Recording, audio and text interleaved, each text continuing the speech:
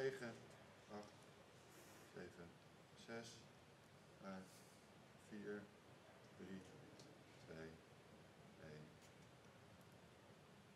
Welcome to the Techleap State of Dutch Tech 2022. My name is Christina Caljé, and I'll be your moderator for today's event. And I am here live in the Fokker terminal in The Hague, joined by Maurice van Tilburg. And Maurice, you're going to be our host for today's event, right?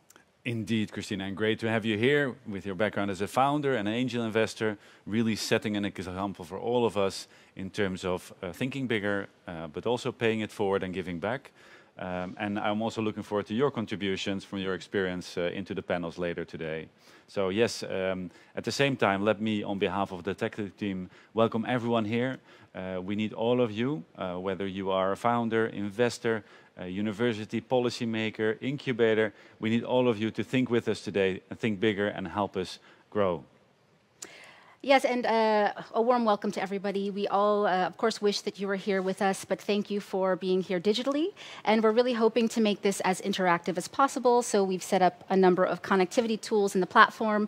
You should be able to have a Q&A functionality, polling, so already please feel free to introduce yourself in the chat. Let us know what you're excited to talk about, what you're expecting from the report insights today.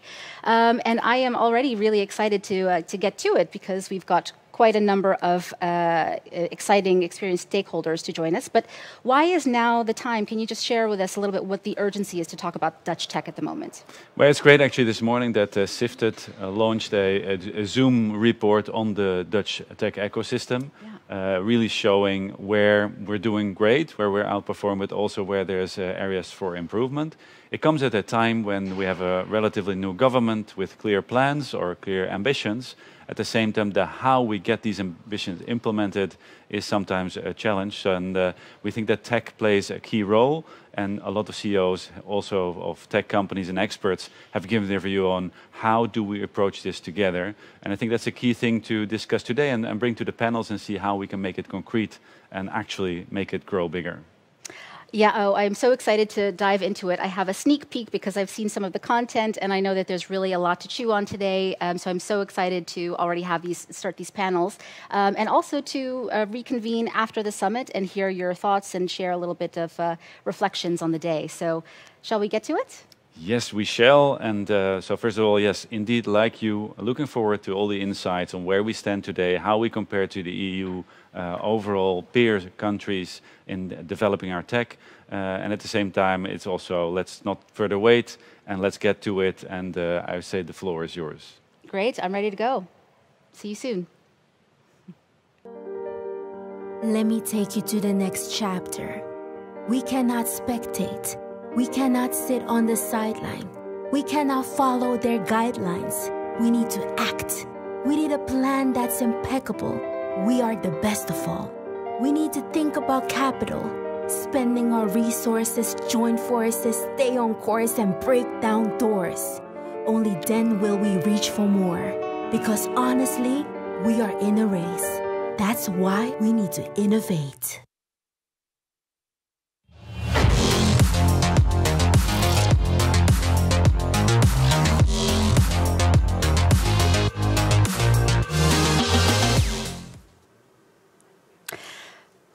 That was quite a sprint to get down the stairs in time, and I am grateful I did not fall down the stairs.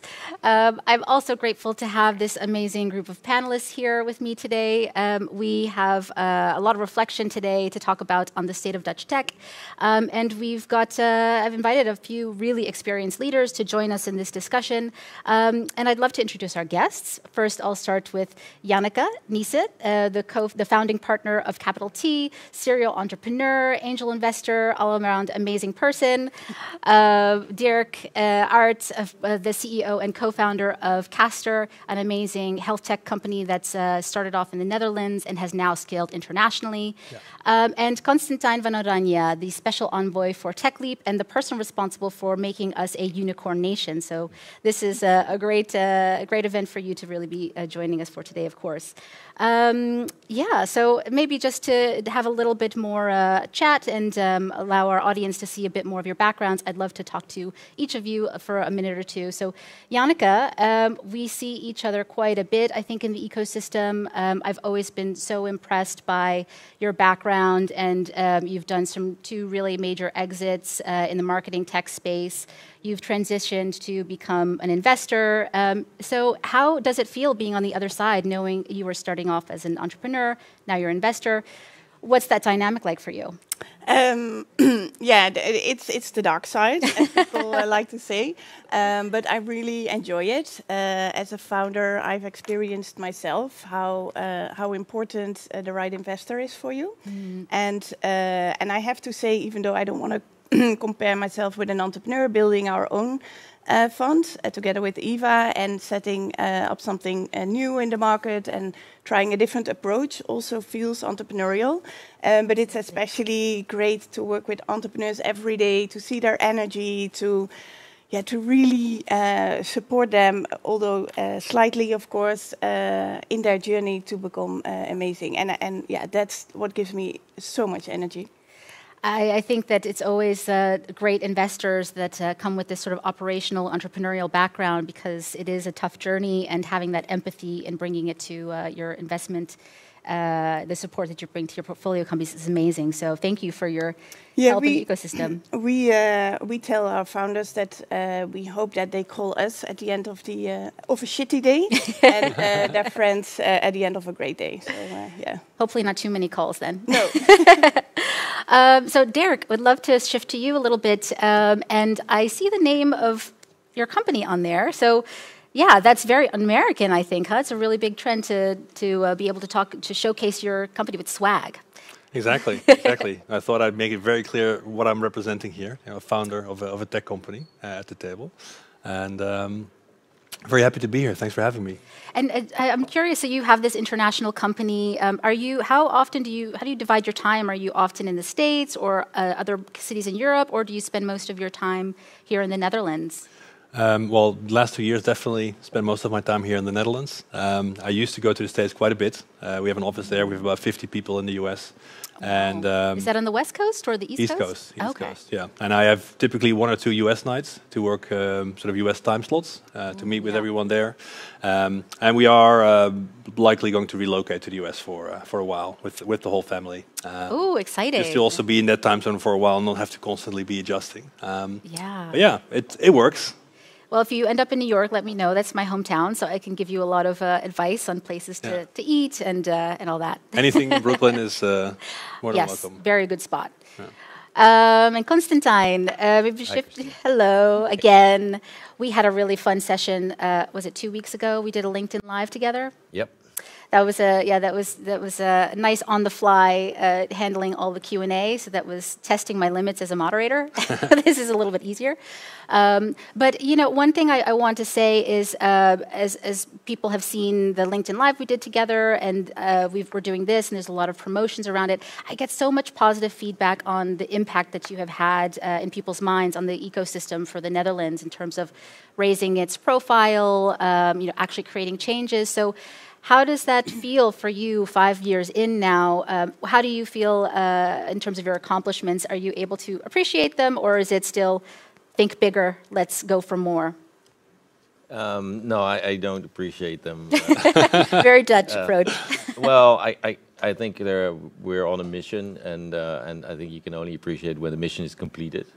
Yeah. And we're not there yet. But so it is sometimes testing to try to find a balance between celebrating, and because a lot of good stuff has happened and is happening, and also always being the person that has to drive forward and say, a lot of stuff has not happened yet.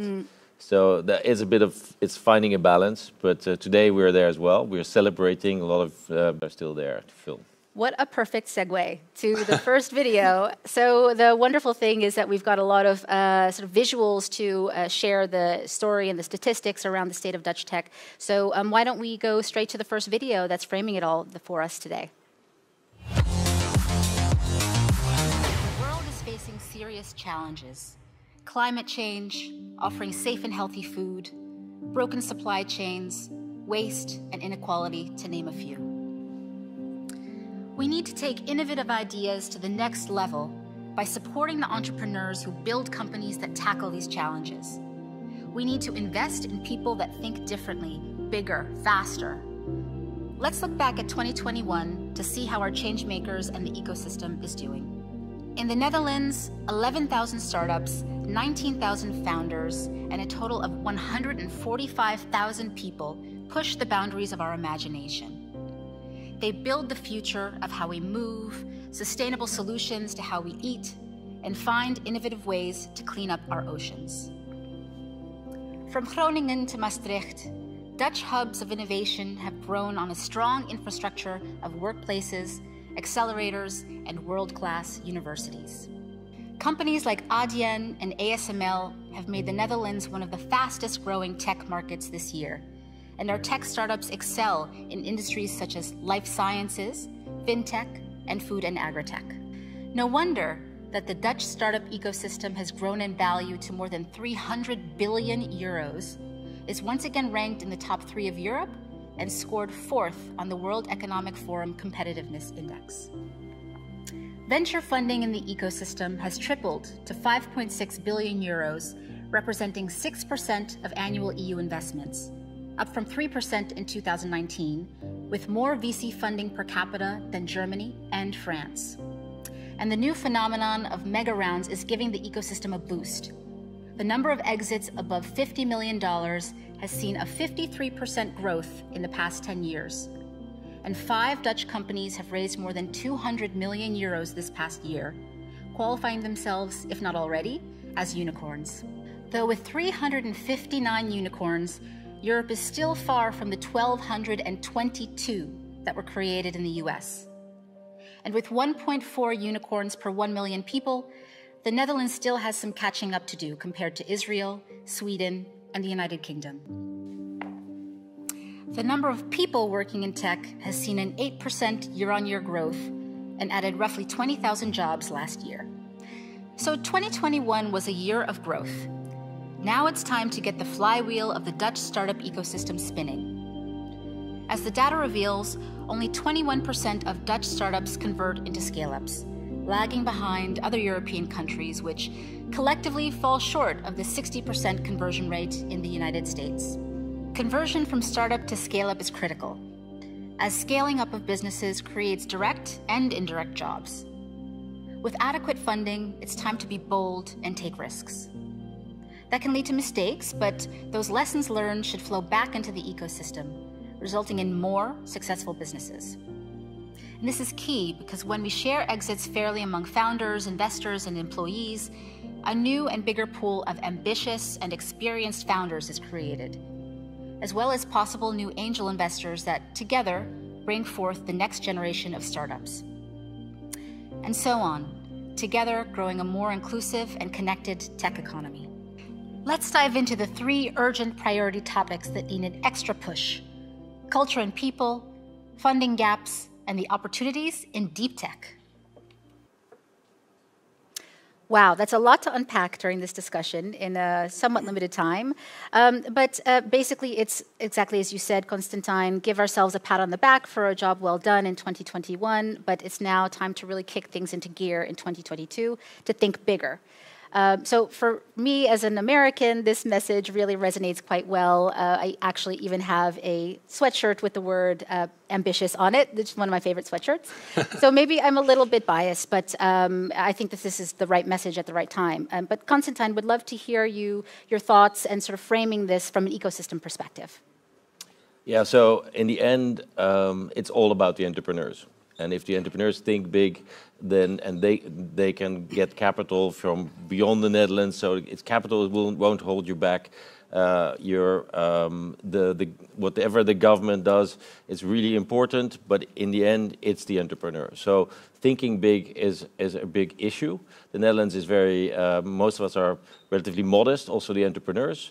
We found actually statistically that Dutch entrepreneurs are less ambitious than many of the entrepreneurs in countries around us, because we like to start business, like to be independent, but to grow a business for most people is a hassle, and so we've seen less of that. So, but that's really the start. If you can't, as an entrepreneur, think big and be ambitious, then no one else will do that, and you won't find the investors that will do that with you. I'd love to pick up on that, the sort of framing the Dutch founder profile. Janneke, you're an investor in early stage companies, and you invest in the US and across Europe. How would you characterize the Dutch founder, and are there any ambitions? How would you compare the ambition level, let's say, of a Dutch founder versus international founder? Yeah, I don't think there's such a thing as a Dutch founder. They come in very different shapes and forms, and there's experienced founders and inexperienced founders, and there's big differences between them. But I think in general what you see is that specifically at pre-seed stage, Dutch founders ask for less. We see their plans to be equally ambitious, but they ask for less money to actually execute on them. And I think that's where a big problem is, because to raise a good seed round, you need to have certain proof points. Yeah. So if you don't ask for enough money at a pre-seed stage, you won't get those proof points, and it will be so much harder to raise a good seed round. So in my opinion, Dutch founders should ask for more money at pre-seed stage and match their ambition with the capital that's necessary to make those ambitions happen. That is such a really insightful thing to say, I think, and for the founders in the audience to really take in a little bit, that there is this risk if you're not ambitious enough and not thinking through actually the capital that's going to be required to get you to the next proof point, that you really are running vulnerable to, Yeah, and I do have to say, though, that in general, there's not a lot of investors in the Netherlands at pre-seed stage. And some investors tend to say to founders that they should raise less money, which I think is really wrong, bad advice. So I would recommend founders, if they can't find the right ambitious level at the investors in the Netherlands, then find it elsewhere.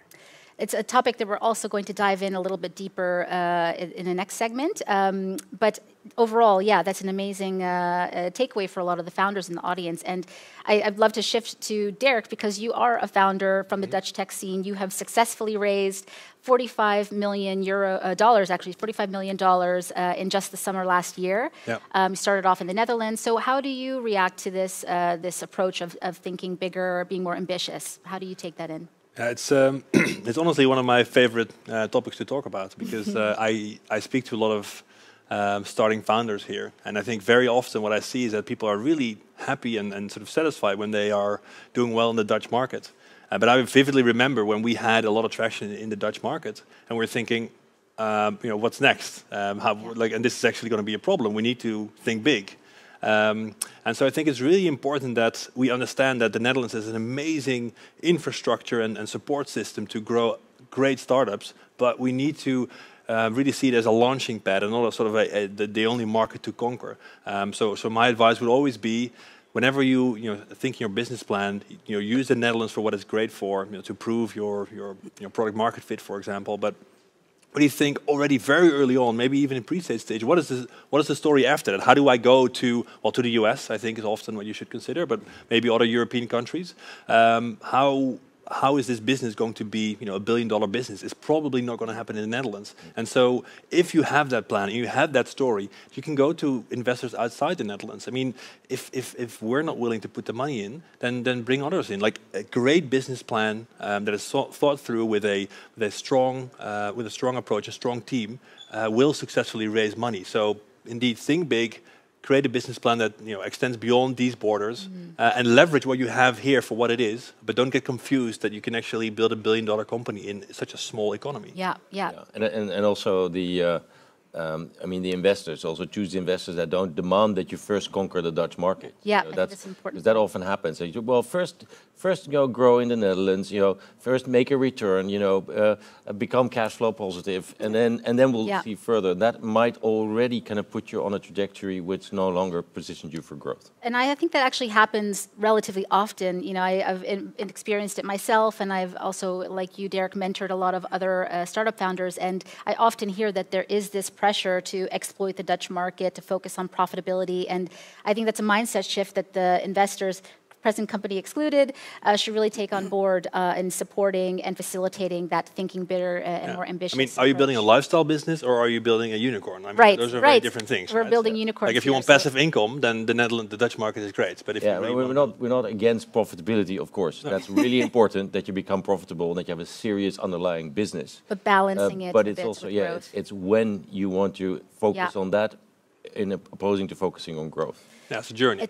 We will also talk about this more. You're doing a breakout topic on how to be competitive as a Dutch investor, so I think that's perfect for a deep dive. And we also have some more videos explaining, some of the biggest challenges and opportunities within the Dutch tech. So let's look at the first one, please. The people at the core of our ecosystem are the ambitious entrepreneurs, experts in critical IT roles such as developers and engineers, and seasoned executive teams, all challenging the status quo. Successful founders take risks, think big, and focus on creating value. The mindset is critical for the success of their businesses. While Dutch entrepreneurs are at ease with taking risks, they seem to lack ambition. They put more emphasis on starting a business and achieving autonomy than successfully growing the business. And this is holding Dutch startups back from achieving their full potential. You have to dream big to achieve big. An ambitious founding team needs to be able to attract the right quality and quantity of talent, especially during those growth phases. But this is getting more difficult as the talent shortage in the Netherlands and Europe continues to grow. In the Netherlands, 56% of tech jobs are considered hard to fill, while in the United Kingdom, this is just 37%. Improving attraction and retention of the right talent is therefore key, not just for individual businesses, but for the ecosystem as a whole. That said, the rising demand for talent has increased wages across Europe since 2016. Big tech is actively recruiting, and remote working is making the tech scene even more fluid. Countries are also competing amongst themselves for international talent by offering tax incentives and visas. So what can we do? To compete, we must make working at a startup more attractive by making share options for team members commonplace, so that talent benefits from potentially successful exits. The problem here is that share options are heavily taxed in the Netherlands. Therefore, it isn't surprising that the employees of successful Dutch tech companies leave the ecosystem more often than in other countries, taking their knowledge with them. At the same time, the tech sector remains unattractive to a big part of the talent pool. The Netherlands underperforms when it comes to gender diversity and the participation of minorities. And this is systemic. The flow of talent behaves like a non-inclusive funnel from youth all the way through to later, more specialized stages in a tech career. We see this phenomenon quite clearly versus comparative ecosystems. For instance, the percentage of women graduating from STEM education is lower in the Netherlands compared to France or the UK. When women do take the step to launch a company, the tech industry makes it harder for them to work in compared to men. For example, when attracting venture capital, women still only receive 4% of the Dutch investments. A mere 16% of VC firms have invested in startups with female co-founders. And this is hardly surprising since 87% of Dutch VC don't even have female investors on their team. So to recap, a lack of attraction and inclusion of new talent, exiting existing talent, and missing the opportunity to turn talent into new investors and founders are important reasons why the flywheel isn't spinning yet. So yes, we've heard that there are, the market is super competitive at the moment, and I think that's only been amplified in the COVID era. And there's two areas that we see as opportunities to focus on. One of them is making share options more of a necessary tool for compensation and attracting the top talent. But that's gaining traction in the Netherlands. But in all honesty, I don't think that it's really that standardized here yet. And the second thing that is a sort of opportunity, a real opportunity, is looking at the lack of representation, the underrepresentation within STEM and entrepreneurship of minorities and females. Those are, I think, super relevant, super interesting, also a bit tough in tackling those from an ecosystem perspective. In my opinion, it will require a lot of coordination across different stakeholders. But I'd love to start with you, Janneke, and hear your thoughts on what are some of the changes that you'd like to see in order to address some of these challenges / opportunities in the ecosystem. Yeah, I think there's quite a few actually, and I think what you also saw in the numbers is that there's still very large untapped talent pools in women and minorities, and I think it's also a matter of hiring them, not talking too much about it, but just actually hiring them. Yes, so I think that's one super obvious one. I think when you look at education, there's also major wins to be gained there, and that starts at elementary school. If we introduce coding, 21st century skills there, then it becomes natural for kids, boys and girls, and it's equal opportunity for everybody, because currently if you have a parent like me, you're fine, because I know it's important, I have the money to make sure that my kids learn all these things, but not everybody has that. So if you want all the kids to have the same opportunity, you need to start there. But also looking at initiatives like CODEM, where they do educate for the shortage we have today, they don't get accredited. So also the government is really difficult in accepting new forms of education. Good point. So yeah, there's a lot to win there. And then for the tax incentives for making people actually part of a company, I can't believe that I read that it's been delayed because the government thinks that Coolblue should not be able to profit from that because they're already too large. And that's so Dutch.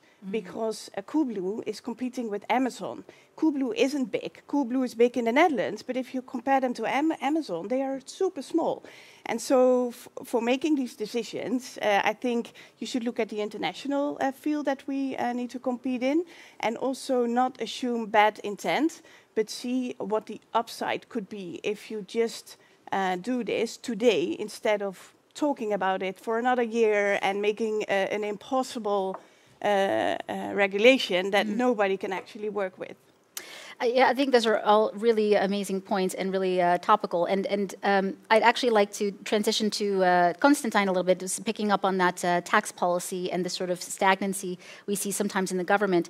Techleap is in contact with a lot of the governmental agencies and political parties that could move these topics along a little bit more quickly. So I'm curious what you think needs to be done and how do you look at these situations like what happens in delays or deprioritizations around tax policy changes that could improve the ecosystem? Yeah, I think there's a lot of momentum now, and because the first proposal was just about the moment where you actually are taxed, so and providing some more freedom there.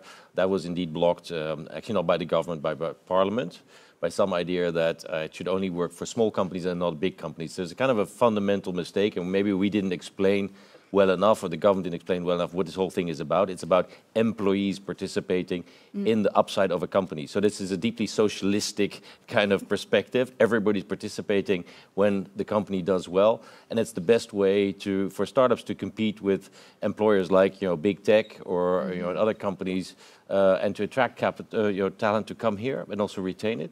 So it's an incredibly important tool, and I guess we haven't explained ourselves well enough how important this is. But it now actually gives us an opportunity to not only fix the time of taxation or the moment of taxation, but also the percentage, because it's pretty unfair that an employee pays more taxes than either the owners or the investors over the same shares. And it's very difficult to explain this. And so maybe we hope, and we're going to actually push for this, and we're seeing a lot of response as well in the government to now actually fix this once and for all and come up with a very competitive regulation and fiscal treatment of share options. Love to hear that. When the sort of deprioritization was announced back in December, there were about 25 or so entrepreneurs, well-known entrepreneurs, that signed a letter, myself included, that was sort of protesting this fact and the need to revisit it. So hopefully that will have some sort of an effect. Maybe just a really quick transition to Derk.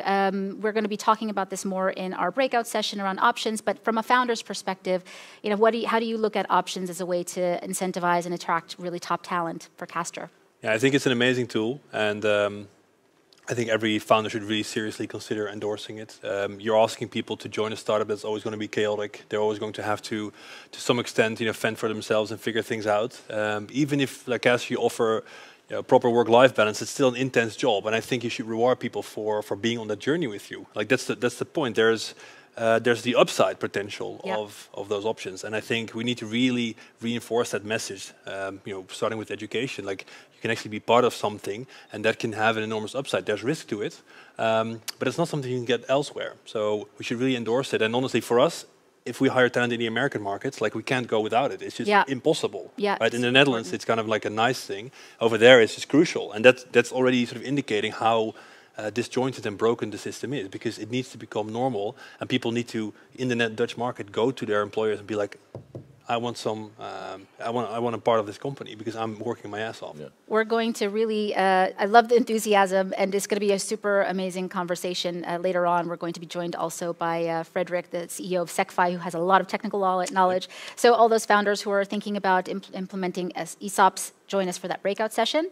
But to sort of move things along to the next challenge, we've also got one focused on the funding gap. So we have a video that's explaining from a statistical perspective how we stand in the Dutch tech ecosystem. So let's have a look at that now. Another key driver to make the flywheel spin and build startups that scale is access to funding. After we're done celebrating the spike in VC funding, we should look at the details. This exposes some fundamental weaknesses in the supply of funding in the Netherlands. First, a few very large funding rounds are responsible for this year's growth. But this isn't a uniquely Dutch challenge. This trend of exponential growth dominated by big rounds was common all across Europe. However, the early stage funding gap in the Netherlands got bigger. At its base, Dutch tech became less well-funded in 2021. The number and quantity of early-stage investments remains low, making it harder for startups to grow. As the Dutch startup ecosystem is growing, the numbers should increase considerably, but it's not, thereby choking the supply of new startups and technologies entering the market. If we look at how the money enters our ecosystem, we observe that much of the early risk is taken by Dutch public and private investors, and the value is captured by foreign investors in the later stage rounds. Typically, Dutch investors are looking for mature proof points and are moving to invest in later stages and investing outside of the Netherlands. The collective effect has amplified the funding problem of early stage startups. With some of the largest pension funds in the world, the Netherlands could be a leading force in venture capital. However, pension funds and other institutional investors still only invest 0.01% in VCs. And VCs on average only participated in a total of 100 million euros in deals. This is perplexing because the high returns of VCs and the impact startups are making on massive societal transitions are very much aligned with pension investment goals. Finally, the Netherlands should improve its community of angel investors. As of right now, we're already leaving a potential of more than 600 million euros of investments on the table. A quarter of angels mention potential taxation as too high, as investments aren't actively supported through fiscal or other measures. A lack of support for angel investors not only reduces the flow of early-stage capital, it also means that knowledge, experience, and networks of operator angels are not shared. And thus, the much sought-after flywheel does not spin. So I didn't find those stats too surprising, especially around the early funding gap. I'm part of an angel group called Operator Exchange, and it's really fueled a lot by empathy for the founder experience and this desire to give back from a capital perspective and a knowledge perspective. On the tax incentives point, I see that there's a lot of other countries that do well in terms of they've created great policies for tax relief, such as Sweden, France, UK, Germany, and I think if we were able to adopt some of those policies, that would actually stimulate angels to invest more, not necessarily to invest. These are people who are already investing, and having some form of tax relief would allow them to increase the budget that they allocate to their startup portfolio. So that's from my perspective on the angel side, which really does the very earliest checks in many cases. But Derk, you have you're a great shining star in terms of how to navigate the funding process. You started started your company in the Netherlands. You've now scaled internationally. You mentor other founders. What's your advice on how to navigate this early stage funding gap in the Netherlands? Well, I think, again, start with having a great sort of business plan and validate that. I think if you consider your only market the Netherlands, then you're going to have a problem. You need to look at also competitors internationally. So I think that is very important. Again, I think if you have an amazing plan and an amazing team, investors will come. The angels will be like, tax. Who cares about tax? It's like the upside is just incredible. So again, I think that is critical. And then of course, use these networks that we have here. People like Janneke, people like you actually, who are really well connected, and get some help. Get some help. Find someone like me. So how did I start? There's so many ways to find angels, to find pre-seed funds. I think it all starts with again thinking big, having the right plans, and then being very deliberate. Just be very deliberate in who you reach out to, who you network with, and let them help you get access to the right people who believe in you and who believe in your story. And I think earlier you also said, don't be afraid to look internationally for investments, even at the seed stage. And I think I'd love to hear Janneke's point on that. How do you, as a Dutch-based VC that does international investments, how do you see the competitive landscape for VC investors here in the Netherlands? And do you see internationals as competitors or collaborators? What's your approach with CapitalT? I want to make one comment on Derk's point, because I think you do need to have a great plan, but it's also true that the funding gap exists for women and minorities, and a great plan is not always enough. That's really true. So we need to continue to be aware of the bias that's in the system and the lack of female and minority investors. Thanks for making that point. Who emphasize that. So and I would like to join that certain categories of companies, and we'll come to that on deep tech, obviously require much more funding in a stage where there's still a big technology risk, and it will be very difficult to find people that just want a financial return. You have to find people that share the vision as well. Yeah, very true. But in terms of the competition, I think it's truly great that international VCs come to the Netherlands and to Europe in general. It shows the potential that's here and the excitement about the companies that are being built here. So I think that's all great news, and I also like working with them. We try to cooperate with them when we can. And I like the fact that they make Dutch VCs up their game. Yeah. I think there's still some practices in the Netherlands, like milestones and ridiculous liquidation preferences that are not of this time anymore. So I think having an outside force to remove that from the ecosystem, I think is really important and great, because now through these ridiculous terms, sometimes you just put up entrepreneurs for disaster. Yeah. And that should never ever be the role I hear of that an often. investor. Yeah. It's not a nice spot to position our founders for success. So and working with them also means a different network, an international network. So we actually are really happy with the international VCs in Europe. Great, a nice model for other Dutch VCs to try to aspire to. I want to just shift quickly before we move to the next topic onto pension funds, because I thought that was a really interesting statistic, 0.01%. And with interesting, you mean horrible? Yeah, yeah, that's my American euphemistic way of saying horrible. Euphemistic. Yeah, exactly. But Janneke, I mean, you deal with LPs all the time, and did you raise 50 million, I believe, with CapitalT? So how do you see this? Is it an opportunity for the pension funds? No, it's definitely an opportunity. It's a missed opportunity that they don't already join.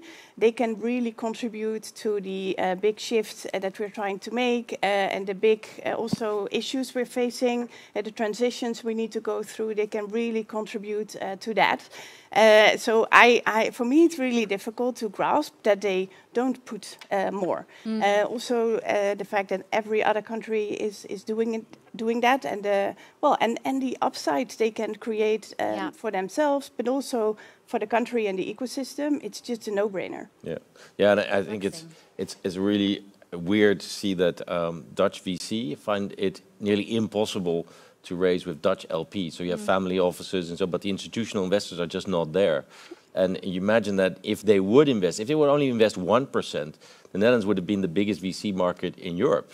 And it's not only a lost potential in investing in companies. So, and we're saying, all these transitions in energy, in food, logistics, all the stuff that we really want, and that's what's driven by these companies, but also the VC sector itself.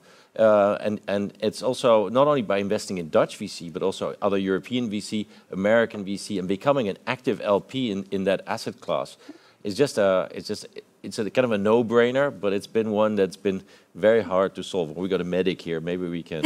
Maybe you can do diagnostics and some kind of medication. How we can actually get them to participate as well. And there are a few examples like MN and APG. They are kind of stepping into this space, but still very limited. Baby steps. Hopefully this is a sort of call to action for those in the pension fund industry. And I'm curious also, though, if there's the ability to look to pension funds in other countries as well. I mean, Sweden has been incredible, the amount of pension money going in. And then if you look at endowments in like the Yale endowment in the US, what they're doing, that really a significant part is invested in VC, and it's done really well for them. That's, hopefully in the next year's look back, we'll be able to have some traction above that 0.01% investment. I would love to transition to our next topic, because there's quite a few opportunities for us in Dutch tech. And the next one is focusing on deep tech as an industry to really support. So let's have a look at the video.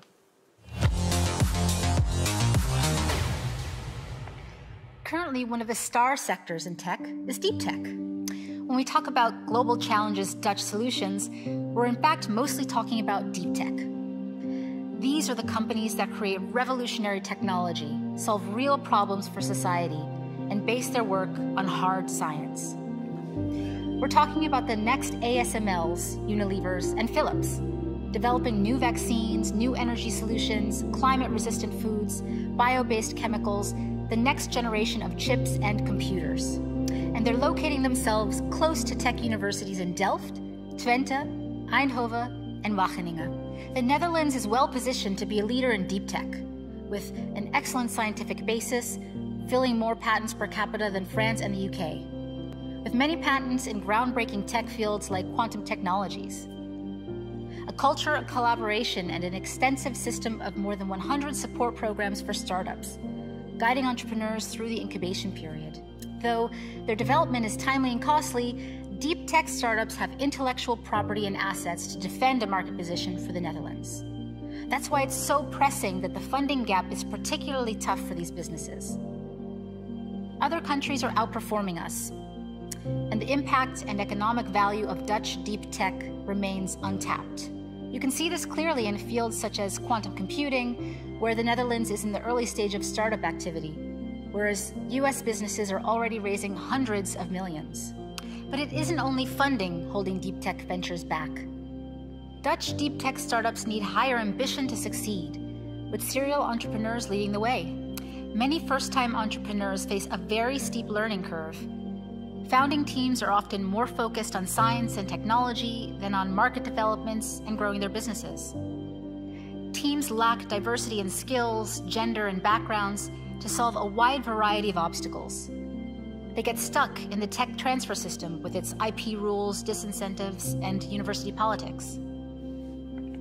A first priority should be creating the best possible environment and infrastructure for product and business development.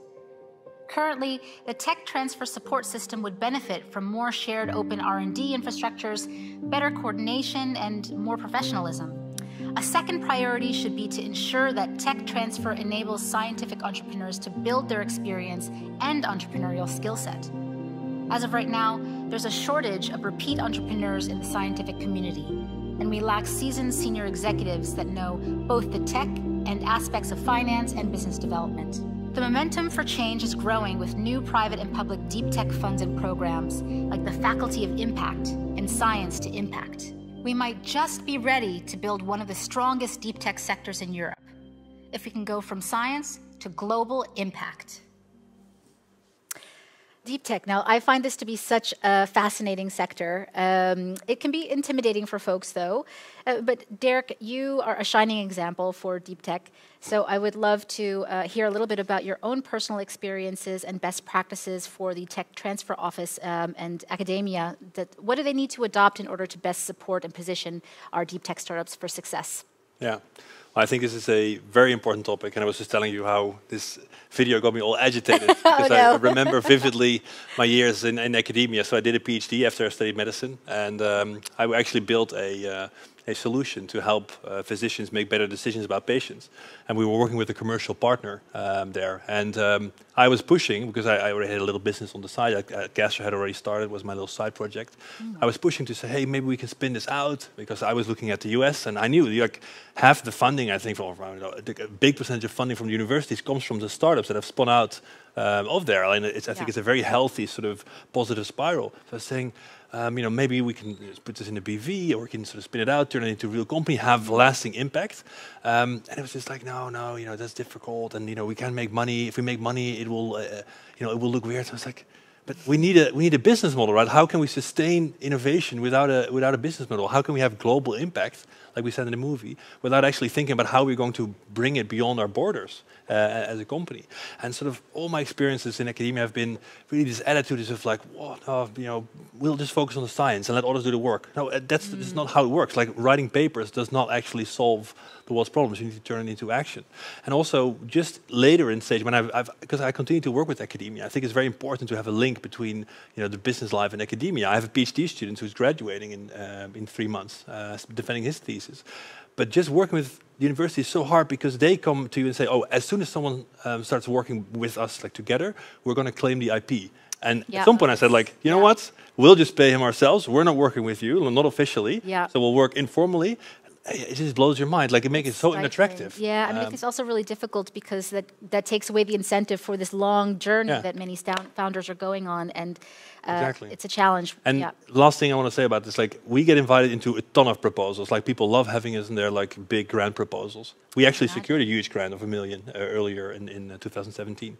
But we cannot actually receive any of that money, so it becomes very unattractive for us to participate, because we need to basically participate for free, because or we have to find some really complicated, convoluted structure to participate in like this public-private collaboration, and it's just mind-blowing. It's creating a lot of roadblocks, clearly. Yeah, well, it just makes it extremely unattractive, even for me, who has such deep ties to academia. I'm like, you know what, maybe you do this one on your own, because it's. The ecosystem is really lucky to have you to share those learnings and to try to guide founders how to navigate, and hopefully these tech transfer offices as well. Your feedback will be helpful. But Constantijn, maybe just a really quick reaction from your perspective. Like, what are your thoughts on the Netherlands' ability to compete, given that so much capital in the other countries, such as the States, is going towards deep tech?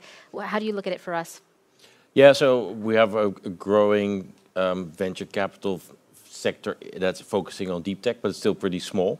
And all of the points that Derk raised are really relevant. And I think if I now take a more government perspective on this, and also perspective of the universities, you have to look at what you want to achieve. So if you do want to achieve sizable businesses that are successful, that's the perspective you have to take. It's not pushing more science. That's really important. Invest in science, but if you want to transfer that science into the business, you then have to step to the other side and look back. So what do I need? What do these scientists need? What do the entrepreneurs need? And maybe also look around where this has actually been solved to some degree, because it's complicated. We understand that. And Leuven has a very good proposal. They actually took the Cambridge model as their key example. We know in Switzerland that they have been solving some of those issues. Boston obviously has a good reputation, MIT, also Stanford University. So there are solutions there. And what's holding us back is really a culture which says that entrepreneurship and spinning out business is really cool, and it's something that belongs to a university practice, in which the university is one actor, but there are other actors like investors, and then and there are even the city, because there's real estate involved and stuff. So all of that, and you have to be proud of the businesses that come out, and not because somebody is spending a lot of research money that often is public in the beginning, and then actually takes it private and becomes successful. That's a bad thing. We should celebrate it, and then make sure that the money starts flowing back into science, into business, into people that will fuel the next round, because that's where the impact's made. I think that's a really interesting consideration also in standardizing a bit, these commercial approaches and when these university spin-outs happen, so that there is this sort of equal distribution and value, and that not only do the founders achieve success, but the universities, and that can sort of fuel future programs and hopefully future spin-outs. One really short note, because I know we're running out of time, but from an investor perspective, at Series A, the founders still need to have at least 50%. So universities should consider, if they already take a large chunk, like really early on, that you will never be in that situation at Series A, and that then it's impossible for the company to raise future rounds. This is such an important point. So many companies get stuck because of their funding structure. Yeah. And one of the most essential things is give the founder control. Yeah, I have to say we see a lot of deep tech startups through Operator Exchange looking for their earliest funding rounds, and we oftentimes will say no because we see that 25 to 30% is already going to the university in that earliest stage, and we just realize that dilution is going to be very demotivating over time. So a good call to action for the Tech Transfer Office. I know Techleap is already doing some work to try to create yes, and the universities with the impact, science to impact are really engaged, and we're seeing a hopeful trajectory there. Great. Wrapping up this topic, we will be diving deep into this also in a breakout session. So those of you who are interested, please join that one. And I think we all know that government also has quite a role to play. We are really excited that Prime Minister Mark Rutte has recorded a message. So why don't we have a look at that and see what he has to say? Hello, everyone. No. With the pandemic raging, 2021 was a challenging year for us all. But despite the difficult circumstances, the Dutch tech sector still managed to make it a great success. We saw a tripling of investment, even more unicorns, and an 8% rise in new jobs. Those are achievements to be proud of, and perfect proof of the power and resilience of the Dutch tech sector. That's good news for all of us, because startups bring innovation to the market, create future jobs, and help safeguard our strategic and technological autonomy. In the long term, startups and scale-ups can help us make essential transitions in areas like climate change, sustainable energy, digitalization, and the circular economy. So it's clear that technological enterprise is shaping our future. That's why I'm proud to be speaking to you today, as a strong supporter of the work Techleap and its partners are doing.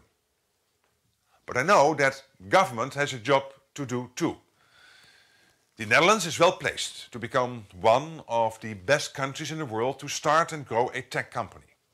We just need to go that extra mile to unlock our full potential. That's why we have specific plans to educate more people to work in tech, and will be investing more in R&D. We've also appointed a dedicated state secretary for digitalization. So I can assure you, government will play its part in ensuring a vibrant, inclusive and groundbreaking Dutch tech sector for a sustainable future, together with all of you. Amazing. So we've heard from Prime Minister Rutte that he realizes the potential for the ecosystem and the important role that government has to play. Sounds like he's committing to supporting that. So we've got it on videotape.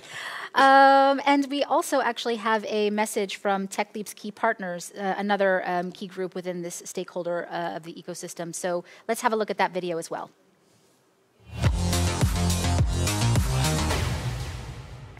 We celebrate our success, but we also sense the urgency to push harder to get the flywheel spinning. More startups growing into scale-ups, exiting and creating new founders and investors, attracting more diverse talent into the tech sector, to develop and build the Dutch solutions to the hardest societal and environmental challenges. The time to act is now. We're in the business of taking leaps. Are you ready to think bigger and take the leap with us? I commit to providing the best mentoring and connections for startups. Hi, this is Corinne from TomTom. I pledge to keep investing in the local youth for the local tech job with Coda, to keep investing in the tech community as I've done so far, And I've no doubt that next European tech giant will come out of Holland. And thank you, big shout to Techleap and team for all the work they're doing to keep the ecosystem together. At Innovation Industries, we commit to help founders to accelerate their business. We've got the brains, we've got the ideas, we've got the entrepreneurs for successful startups and scale-ups in the Netherlands. And I will make effort to invest Dutch pension money in those ventures.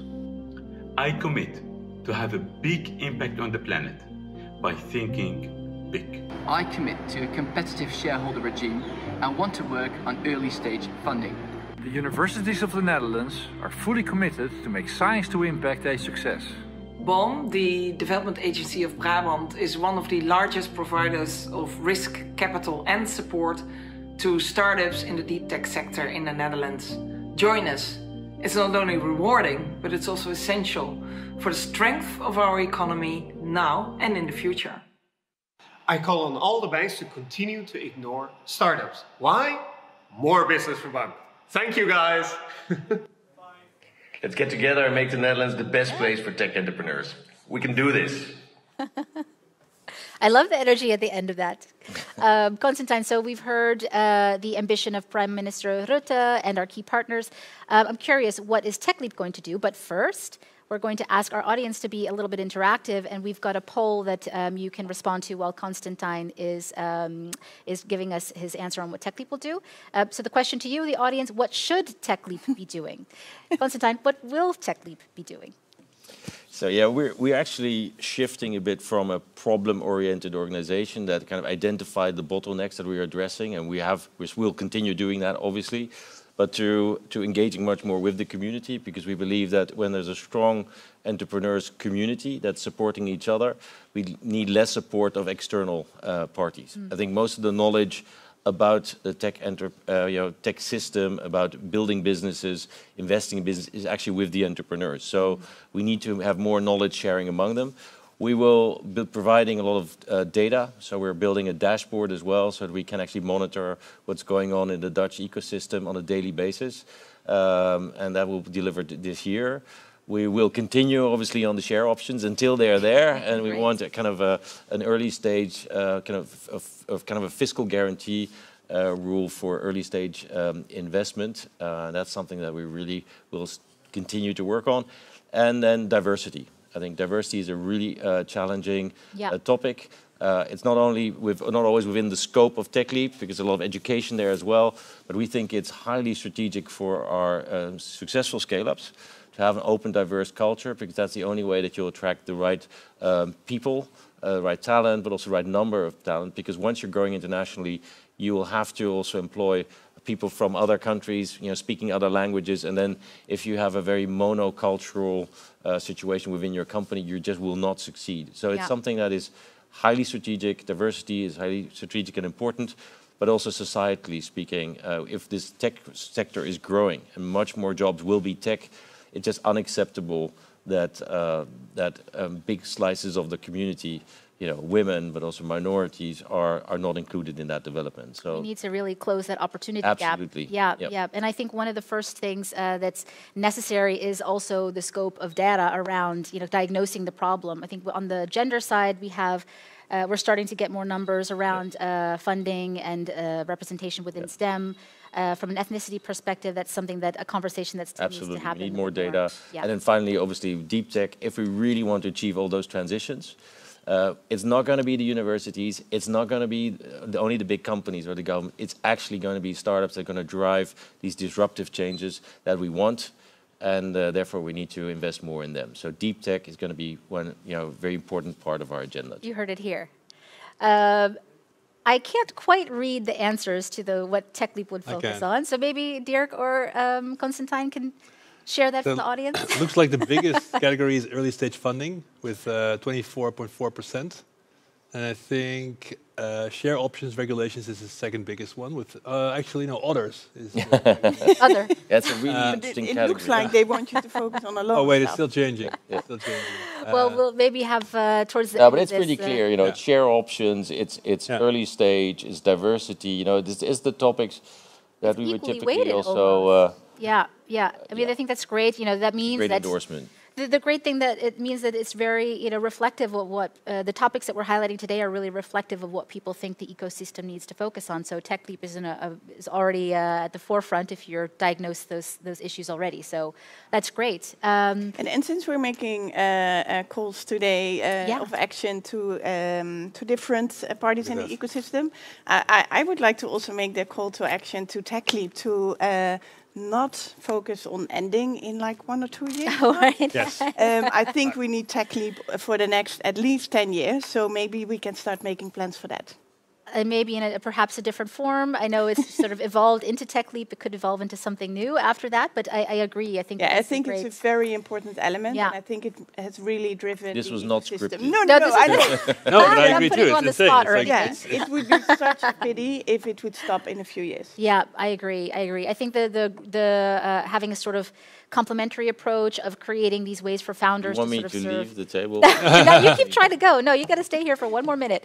But yeah, I think it's you have done an incredible job over these last 2 years, and I'm sure will continue to do in the last 2 years of the current iteration. And it will be great to see how you're able to connect the ecosystem to each other and create these sort of peer networks for this knowledge transfer. So I'm excited for that next iteration. We're going to do one more poll. I think we did it. Yeah.